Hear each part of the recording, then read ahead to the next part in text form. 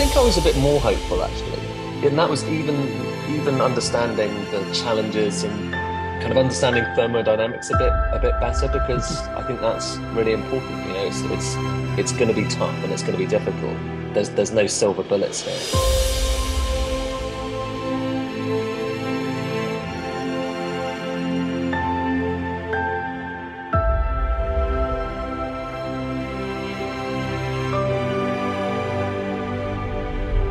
Because we're going from very dense sources of energy, like like oil, to things which are much less dense, like wind power and putting it into batteries or putting it to hydrogen. It's much more inefficient. A time when people thought we would never have solid state semiconductors, so basically silicon chips. But hopefully, in this transition, we can be more open-eyed to realize that.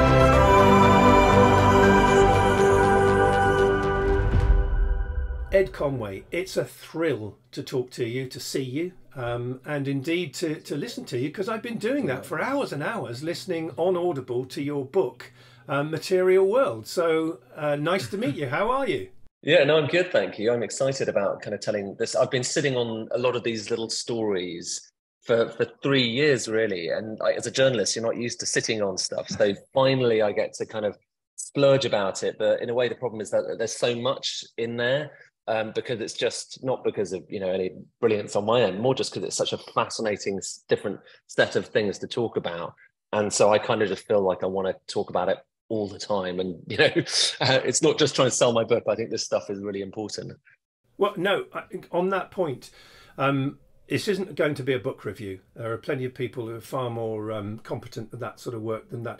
But I do agree with you. I think it's a really important book. Why? Because I think it starts to put into the public domain a narrative around, let's understand how the world works. I'm going to read something that you wrote, I think, in something else. The inconvenient truth about climate change is that solving it will involve digging, blasting and leaching more minerals from the skin of this planet than ever before. No one much likes to talk about this, but talk about it we must. So can you just give a little bit more of an explanation of that I've just read out, your words? Yeah. Why must we talk about it?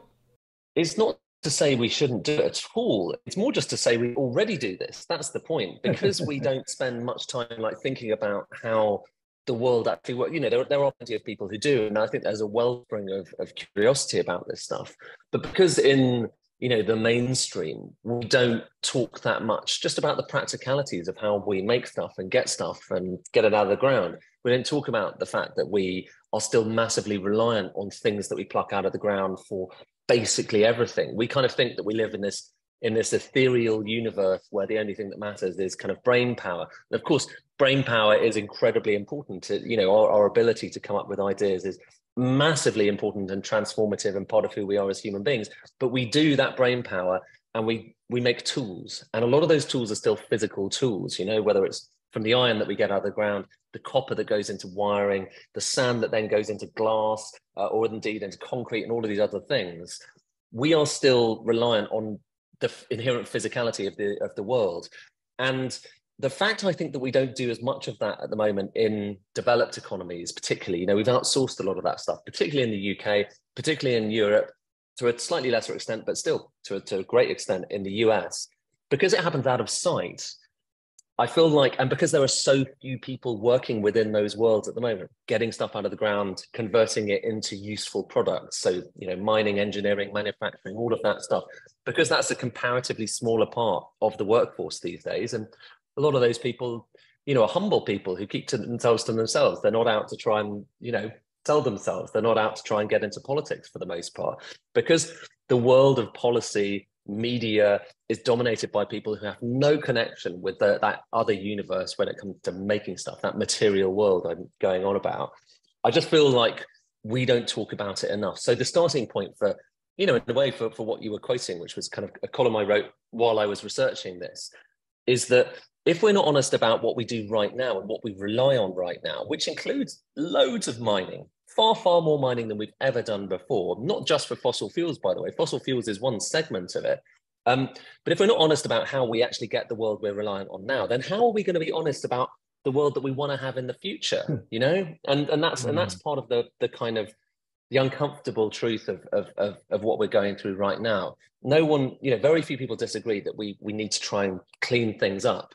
But if we're going to clean things up, we need to be honest about where we're starting from and where we're going to get to and how we can do it most pragmatically. That's the important thing. Right. Well, on that point, what I see as an electric vehicle advocate or a clean technology advocate or whatever people would like to think I am or I think of myself is that it's only now when we're needing lithium, when we're needing cobalt, graphite, when we're needing manganese, does it seem that there's a negative narrative towards mining? Whereas, as you rightly say, we've been doing it, well, literally for centuries, you know, for all mankind almost.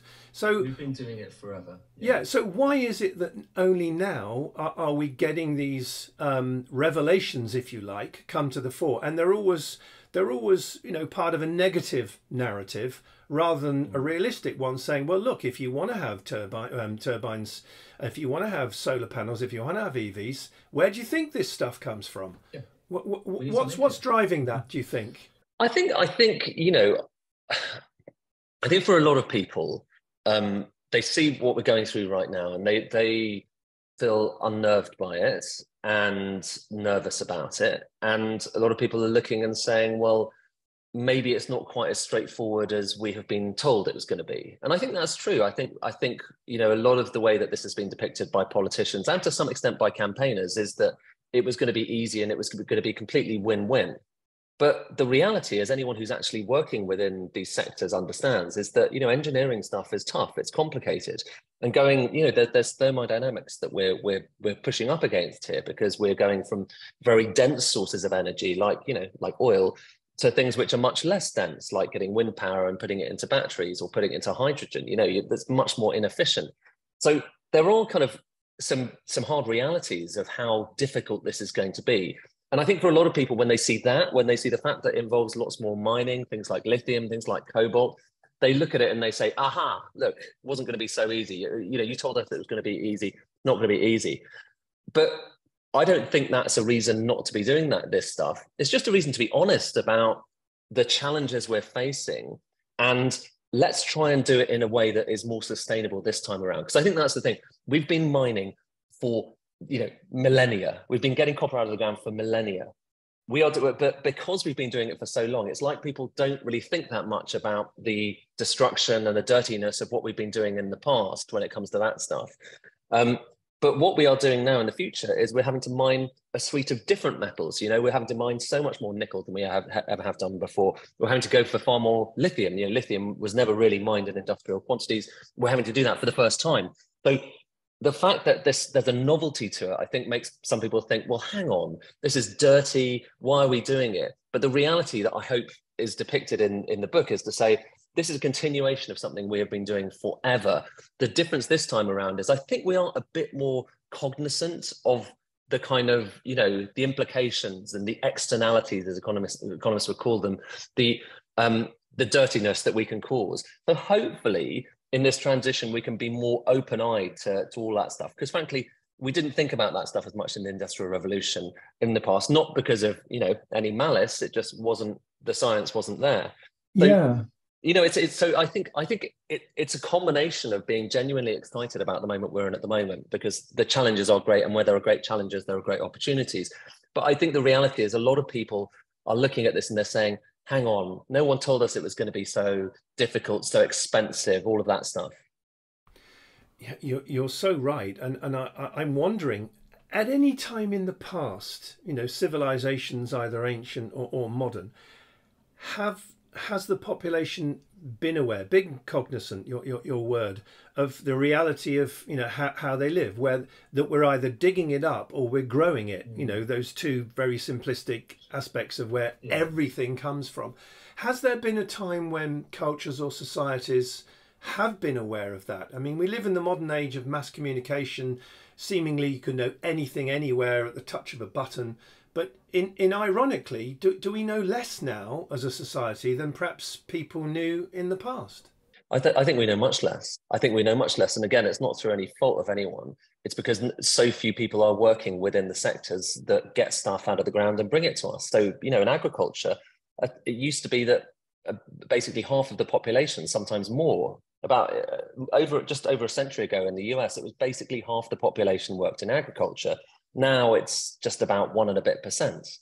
So that was go from an area where everyone understood what it meant to get stuff out of the ground, to find fertilizer, to plow fields, to use steel, to actually turn what we have in the earth into something that we can consume. Same thing for manufacturing. There was a far greater proportion of people who used to work in manufacturing. There was a far greater proportion of people who used to work in mining. It is a wonderful thing, frankly, that there are nowadays so few people working in those sectors, because it was tough work. It was incredibly tough work. And it was dangerous as well in mining and in manufacturing as well. And it still is in those sectors. So it's great that there's so few people working in there. It's great that I inhabit this other ethereal world.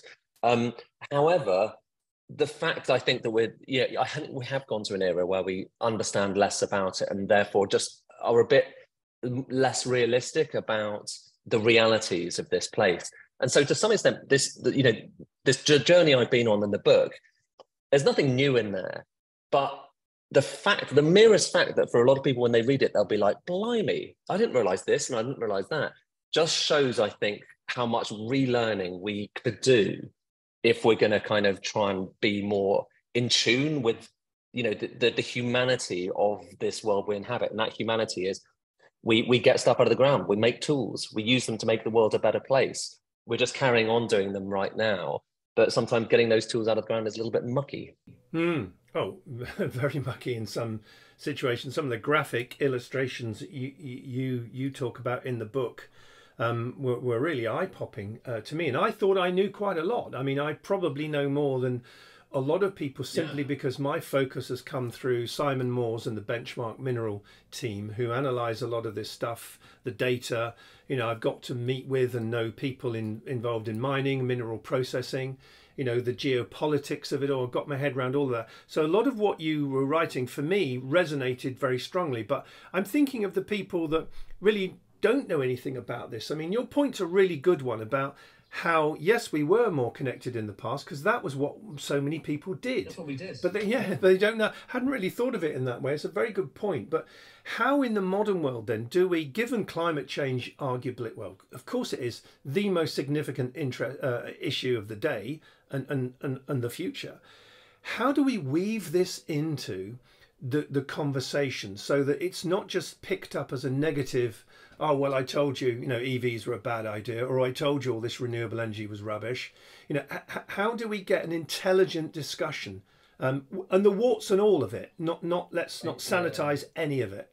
It's such a good question, and I spend a lot of time thinking about this, to some extent agonizing over it, because I'm aware that some of the stuff in this book, because it enumerates some of the challenges, people will look at it and will say, oh gosh, well, it's just too hard. Why are we doing this? It's going to be too expensive. It's going to make life too difficult for the next few decades. And what I've said in kind of, in comparison to that, is that it will also be exciting, that there will also be opportunities for us to live, more frugally without it feeling like a sacrifice. But I think if we're not honest about this stuff, we're going to just hit against much more in the way of resistance. I think that's the thing. If you're not honest, and if you're deluding people and yourself about both the nature of what we're facing, so for a lot of people, they want to depict the realities of climate change as something that is literally apocalyptic. Okay, so that is also a form of delusion. It is not apocalyptic. It is very bad in many senses, but calling it, absolutely the end of world is just doesn't seem to accord with any of the science, according to the the IPCC and so on. So there's that side of delusion. But then saying that that this is too difficult, that this is impossible, is also a form of delusion, because there is a path through this. It's just a difficult path, and if we're not honest to people about the fact that it's tough and also exciting, then I think you're just going to lose more and more people as it goes on, and as the realities of that start to hit, because it's going to be kind of expensive. It's expensive to build this stuff. We're going from an era where it was cheap to get oil out of the ground. It was cheap and incredibly energy dense, and it was efficient. And that oil also had this suite of other uses, like plastics, which I know, for all the downsides of plastics, there have been an incredible amount of upsides as well in terms of the sanitation and what they've brought to much of the world. So, and fertilizer, natural gas. Where does fertilizer come from? It comes from natural gas. When you consume basically anything these days, directly or indirectly, apart from a very small fragment, you will be consuming a form of natural gas. And so, understanding that is a helpful start to this, because then it just means that I just don't. I think we need to go into this with our eyes open. And part of the book is, it wasn't intended to be a book like this. It was just intended to be a book that was satisfying my curiosity about how the world actually kind of happens. But yeah, you just then end up going down these wormholes that are totally fascinating, which also have some resonance for where we are right now politically. Yeah. Oh, absolutely. And something that I've used as an analogy, I'm keen on analogies to help me try and understand things, because I'm not, I've got a reasonable mind, but I'm not an intellectual, I'm not an academic, is the Rubik's Cube. If you look at what a Rubik's Cube is, look at its facets, look at the different colours, look at what the objective is to match them all up. Where we are as humanity, you could argue, is a bit like a Rubik's Cube. Every time we move one bit, something else moves. What do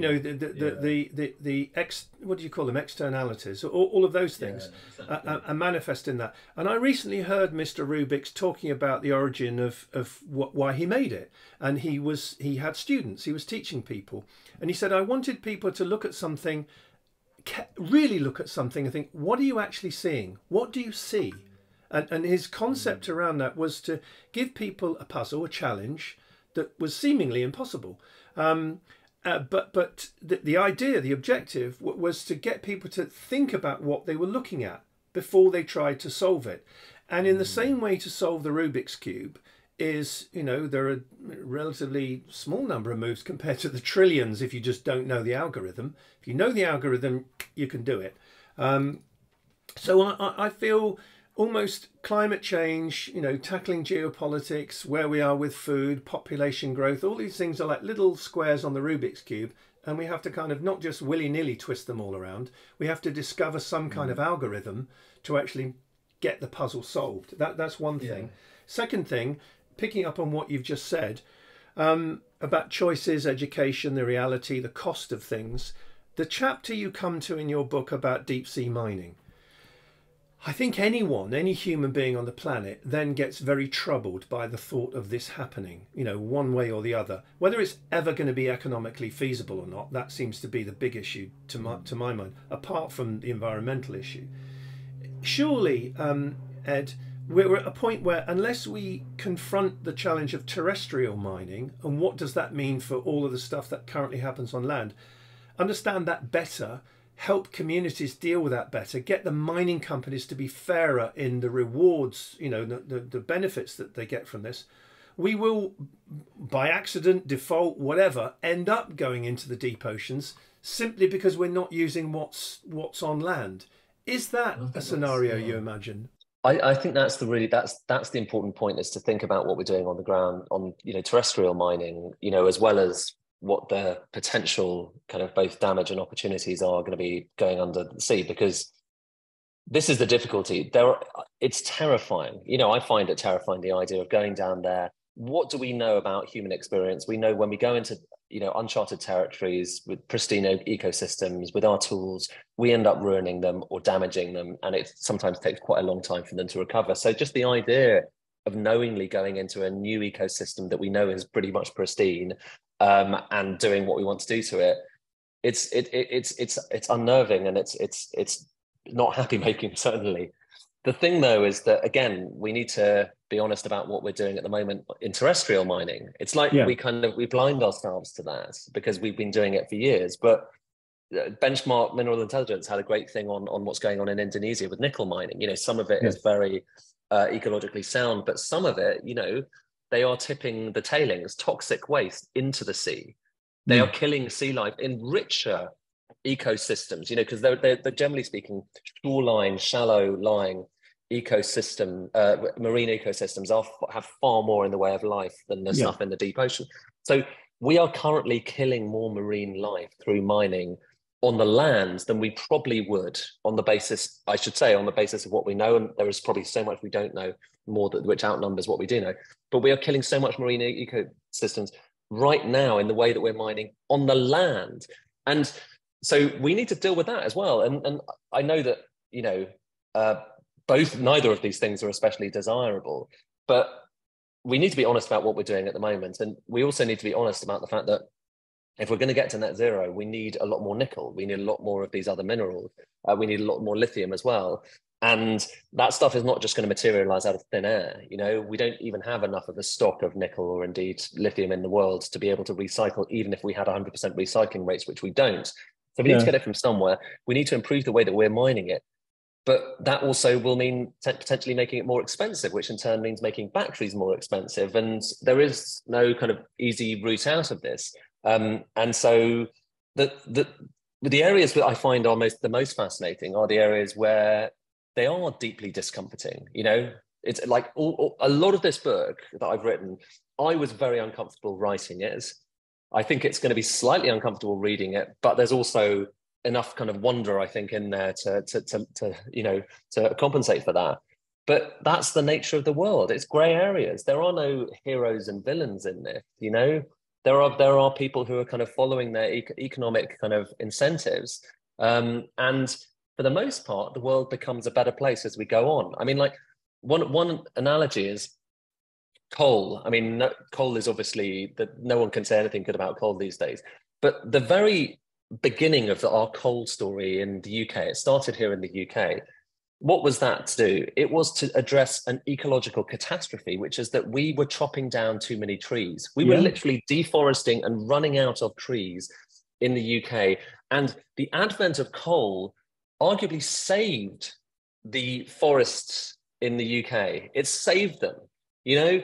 Obviously, it then caused its own long tail catastrophe.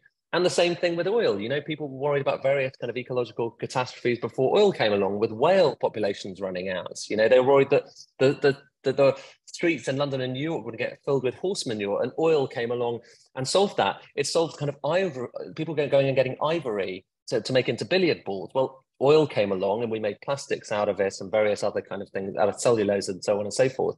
And now you have snooker balls and things that are made out of those kind of polymers. So the things that seem like they are saving us do often later on turn out to have their own sting in the tail. And it's very possible that the same will be the case with what we're doing right now. But each step in the way, along the way, we just have to learn as we go. That seems to be the way that we do these things. Well, it's the story of humanity, isn't it? Trial and error, I suppose.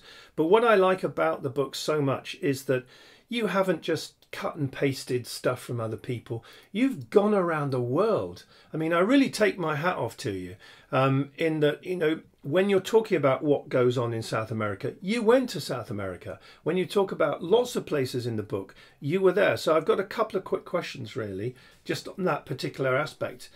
Number one, did you film that stuff, and are you going to make a documentary out of this? Because I definitely want to watch it. Well, watch this space, because I'd like to do more on this. We actually did. So when I went out to Chile for one bit of it, and I said to Sky, I'm going out there. We should definitely film some of this stuff. It will look amazing. And we did film a little thing out there. So there's a bit that's actually, if you go online, you can find it of some of the copper and some of the lithium. But that's the thing about this. You know, I'm a visual journalist as well as a written journalist, and this is all very tangible, visible stuff. You know, some of it's pretty shocking, but some of it's amazing. But you can see and touch this world that we are building right now. It's very exciting. And so, yeah, I mean, watch this space. Hopefully there'll be more to come visually as well. In the meantime, you know, you can buy the book if you want to. Just putting that out there. Well, look, like I said, I'm not your book agent. I'm not a reviewer, but I've been around enough to understand where storytelling, and that's what I hope I'm good at. That's what I do. And contextualizing, joining up, you know, the proverbial dots and helping people understand, you know, cause and effect.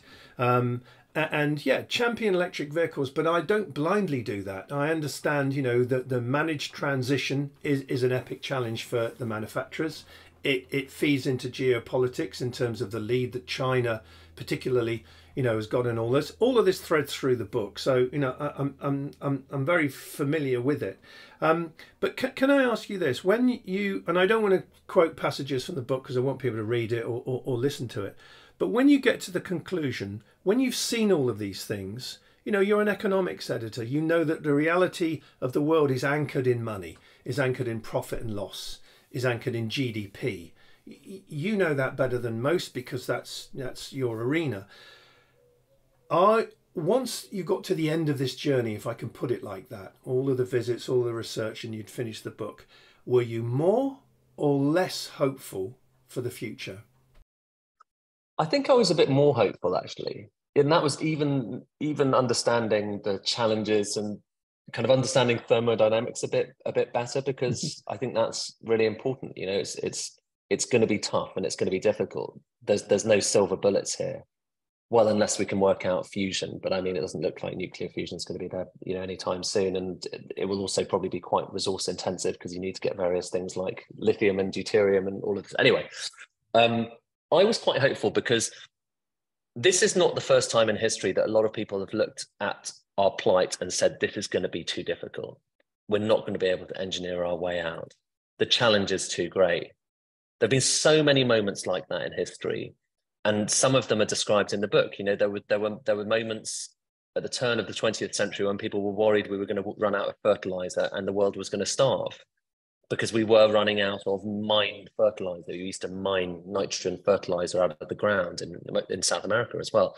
And we were starting to run out. And then they invented a way of getting that out of the air, the Haber-Bosch process, one of the most important innovations in the world. There was a time when people thought that we would never be able to rediscover the Roman recipe for concrete. You know, we lost the recipe for how to make cement and concrete. Isn't it? Yeah, it's crazy. And then it was rediscovered. There was time when people thought we'd never be able to make special chemicals like soda ash and so on from salt. They worked out how to do it. There was a challenge that the King of France at the time, just before the revolution, did. And people worked out how to do it. There was a time when people thought we would never have solid state semiconductors, so basically silicon chips, because at the time it was just valves. The idea of making a silicon chip, or at the time it was germanium, looked really difficult. So this is not, and there are more listed in the book. This is not the first time where there have been naysayers and there have been doubters, and the challenges have genuinely looked incredibly difficult. And that fills me with hope, because this is a moment. We are living through a moment, yes, it's going to be tough, where we are shifting from this, you know, carbon intensive world to one with, you know, where we are much less carbon intensive. That's going to be really difficult, but it involves so many of those little discrete challenges, like the stuff I've just mentioned, that I don't know, that could be really exciting. People are going to invent stuff at the moment. I feel like we've been crying out. You mentioned I'm an economics reporter. We're stuck in what economists like to call secular stagnation. We've had a long period where productivity has just been really low and disappointing, particularly here in the developed world. Suddenly, all of a sudden, along comes this biggest industrial challenge that we have had in our lifetimes, possibly in humanity, because of the scale of what we're trying to do. That strikes me as an enormous industrial opportunity for all of us to be living through. And so, yeah, I ended feeling, on balance, more excited than more depressed, even though there's depressing and difficult stuff in there. What we're living through now could also be incredible. Yeah, no, well, optimistic realism, that's a great thing to have. And you nicely put, and I've used this myself quite a few times, plenty of people have, cornucopian or Malthusian. Do you believe in, you know, the ability of mankind to tackle these things? Yeah, I do as well. So I'm with you, as opposed to Malthusian, where we're all going to go to, what's the phrase, hell in a handcart. So yeah, hopefully not. And another little add to that, a book I read a few years ago called Green Swans, The Coming Boom in Regenerative Capitalism by John Elkington. That is a book of realistic optimism as well, giving some good narrative to where the economic drivers, the drivers of wealth, the drivers of profit, are not dirty words. They're not bad things. They are, in a small letter, socialist. They develop humanity. They progress solutions, etc. Can we just finish on a bit more closer to home? I mean, I'm lucky to have a global audience, and I know what you do is a global perspective. But just recently, between Tata and the government, there's an announcement, finally, of a gigafactory here. I don't want to talk about the political dynamics to all of that, but just, we're going to build a big gigafactory. We've already got, AESC. You know this landscape very well, because another thing you did I liked was when you were talking about graphite, the graphite processing, the graphite opportunity in the UK. You did a lovely film about that in the northeast of England. So the irony is the UK has got a lot of natural resource, a lot of industrial capability. I think you cited it either in the book or in that piece, camera film you made. We've got one of the most confident, strident, well-experienced chemical industry in the world, and a battery is an electrochemical device. So we've got many of the ingredients now. What's your sense of what's going to happen here in the UK in regard to trying to catch up with Europe? China's way out in front. Again, are you an optimist or maybe a pessimist in terms of how can the UK now be part of this new world, particularly batteries? Yeah, I've been quite pessimistic for the last year or two, just because it struck me that there were opportunities, very big opportunities in the UK, not in every bit of the battery. And again, as your following will understand how complex this is. It's not just about gigafactories, it's also about that other suite of the supply chain up until there. So like Absolutely. You were saying, chemicals and separators and anodes and cathodes and all of that stuff. Not to mention the minerals and the other bits and pieces. So the UK had not a bad position in that. We had, I think, one of the only places in Europe that was capable of making the electrolyte solution that you needed inside those batteries. That's a place up in Billingham. There, as I mentioned, there's the anode side of things. We were making the majority of Europe's graphite coke that then gets turned into the graphite going inside those anodes, albeit in China. So it gets made in the north, in Humberside, shipped off to from the North Sea. I know it is very ironic.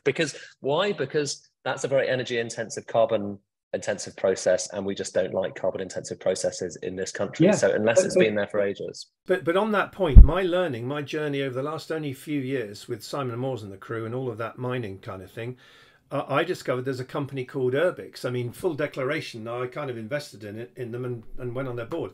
They process graphite, little company called Urbix in Phoenix, Arizona. They can process graphite without the processes of hydrofluoric acids. They can do it in industrial proximity to gigafactories, etc. I'm not trying to pitch them to everybody. I'm just saying, to your point earlier, about progress, about invention, about making it better. That's happening. I was recently in Serbia. There are two big resources of lithiums and also one of them is borates as well, borax. And the process that they're looking to mine those is by tunneling and taking the tailings and putting them in the old coal mines and actually making the place look better than when they started. Now, obviously they've got to deliver on that promise. That's the objective. That's the plan. But even there, going back to this difference between the oceans and the land, Serbia had a bit. Well, Yadar is the Rio Tinto proposition. That has had a big kickback on it from political kickback and from the population because of the way in which it was presented and some of the aspects of what they were doing. But all of that, exactly as you've been saying in this conversation, are things that we've got to get better at. We can't just sort of run roughshod over things. We can't speed up the licensing process. We can't do all these things that take a long time and do them quicker simply by saying, oh, we don't care about anything anymore. Let's just do it anyway. That's not what we mean, and that's not what can happen. But I am encouraged, very encouraged by the final late announcement of the Gigafactory. I hope it becomes a magnet for many other things. I think that's the thing. It's about the rest of if that can be a kind of get the rest of the supply chain coming, because at the moment we don't have anything when it comes to cathode active materials. No. We don't have anything on graphite processing. We could have that. I suppose that's the thing. Up until recently, I was looking at these sites. Some of them are closing down, places that could have made all the electrolyte solution. They're closing down places that could have made the separators. We could have had a lot of the supply chain, and we botched it. We lost it. The government wasn't fully kind of into it. The energy prices were way too high. The environment wasn't right for these companies at that point.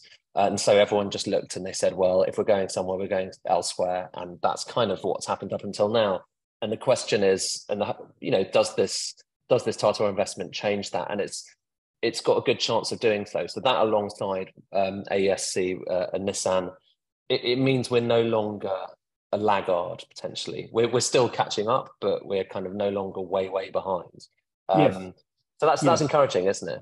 Yes. Would you say then that the light at the end of the tunnel isn't an oncoming train now? Yeah, potentially. Yeah, which is great. Which is the first time we've been able to say that for some time. That being said, you know, if it really did cost 500 million quid, you know, it's a lot of money. So let's see how much value for money comes out of this. But then that's always been the way in practice. That's always been the way, you know.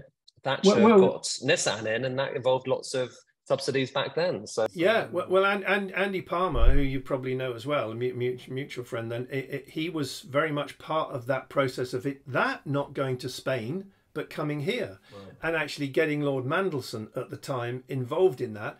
And yeah, look, I don't flinch from us needing to spend public money to make these things happen, because it is for the good of the country. So whether it was 500 million or 800 million, I suspect it'll be more than 500 million, which is why they didn't announce it. Probably announce it on Friday after the by-election. But I don't want to be disingenuous to the government, because they've done the right thing. They've helped a company, you know, make a decision to come here, which is only what we've seen writ large with the Inflation Reduction Act in America, and only what China's been doing for the last decade. So, you know, there's nothing to be embarrassed about on it. As to whether, you know, it could have been done earlier and cheaper, that's a whole other story. But let's kind of just move on. That's my sense of it. But look, Ed, thank you so much for giving us so much more time.